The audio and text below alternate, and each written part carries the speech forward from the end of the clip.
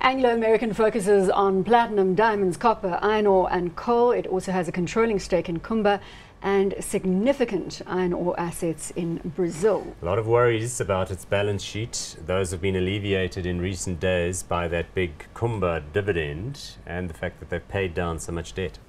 Market cap here, 306.3 billion rand, price to earnings ratio of 7.1, dividend yield of 2.9%. And let's talk about this one. Of course, we've seen management now at the helm for some time. Mark Cutifani, yeah. Mark Cutifani. And Mark previously coming from the Anglo Gold stable. Is he doing a good enough job? I think so for now. He replaced Cynthia Carroll. That's correct, yeah. I think he's a better capital allocator than Cynthia Carroll was.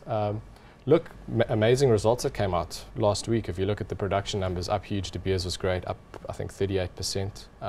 Kumba obviously was a great one. We'll talk about that one a little bit later. They did have a few issues with their coal productions in Queensland. A cyclone sort of wiped out a lot of that production, so they weren't able to get an increase in production out there. But across the board with everything else, increases in production. Well, let's look at the share price graph. This is a fascinating one. I mean, if you consider that at the height of the market, it traded at 500 plus. So when I say the market, I mean back in 2007, 2008, they were doing share buybacks then. That's why everybody has nothing nice to say about Cynthia Carroll anymore. But look where it gets to. It gets down to below 65 rands a share. The beginning of 2016, people thought it was game over, turn off the lights, too much debt, going down. So they basically indicated they were going to sell assets at the bottom of the market because they were concerned about liquidity. Well, since then, it's rallied all the way back to the current level around 200 No, we've seen so many examples of this. So Old Mutual comes to mind as well. There was also a stage where Old Mutual was trading at a ridiculously low level with the same concerns about whether the company was ultimately going to survive. So what's the moral of the story? Buy when others are fearful. Buy low, it's a sell Buffett high. principle. It's a simple principle. What's buy wrong low, with sell you? high, yeah. The point is, what's wrong with you? Because it's lovely you can look at this chart now, but at the time when it's at the bottom there, you think you're about to just slip into the netherworld. You know, over and over again we've seen it. I mean, there are even more examples of that, and I go back now to Rowan Williams's favorite stock, Supergroup. Yeah. Remember, that was also going to was implode. also on the Buy was going to low, disappear, yeah. sell high. But put up that chart again. What happens if you buy them at 130 Rand in the middle of 2015 and then because you think they look cheap and then they proceed to halve?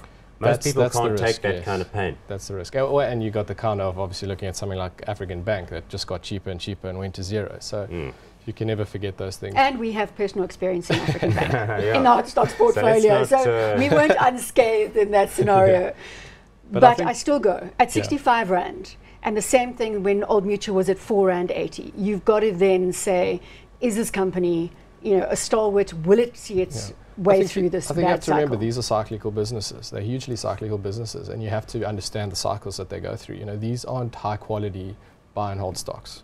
These are stocks that you got to have a view on, and you got to take a 5-6 year view and play it like that. My frustration is not with you, actually. It's just that I should have gotten off the news desk, mortgaged my house, and put my money into these stocks. Well, I mean, interesting though that you say these are not stocks to own forever, because from the period like 2001 to 2008, they became stocks that people were going to hold forever, because the idea was that China was going to be a sustained economic miracle forever, and this was a super cycle. Sasol was another. Sasol was the favorite, the darling among the investment. And remember, you can't go back in history now with your time machine and buy Anglo American at 65 Rand. You Don't underestimate what we are concocting in our garages. You can only buy them today, and so the question is, are they hot today or not? Are they hot today or not, Paul? Hot, yes. I think this upside, Paul.